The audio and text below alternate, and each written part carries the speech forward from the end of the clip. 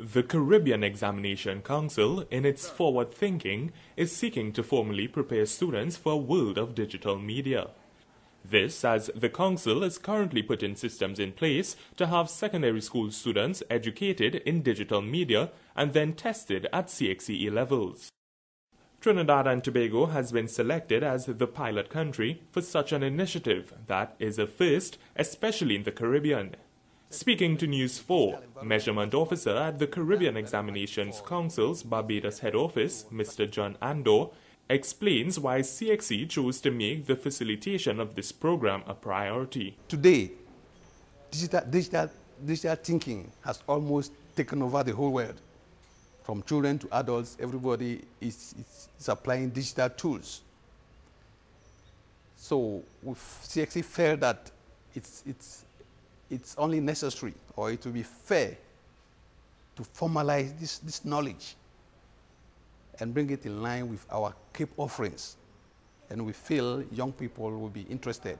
Those who have been to secondary school, those who want to aspire to higher learning in the sixth form and the universities, will have something more formal to follow.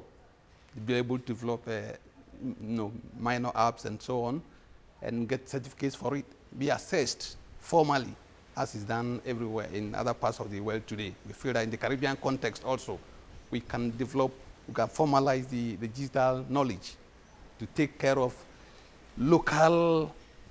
our local environment. CXC recently facilitated a local workshop where teachers were privy to the program's Unit 1 and Unit 2, which were drafted by CXC. Following the workshop, a sample group of students took the pilot multiple choice examinations, which would have tested their current knowledge of digital media. The results of which were to provide CXC with data feedback that would see the alteration of questions and course material. Testing students in a digital environment has not been done very much before in this area. So on Saturday, CXC is taking up that responsibility of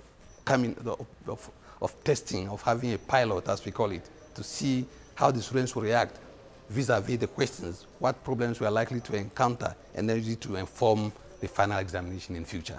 The examination will be provided digitally, without the use of traditional pen and paper. Following the success of the pilot and final approval by CXC, the syllabus will be implemented in secondary schools, thereby giving birth to a digital media educated population.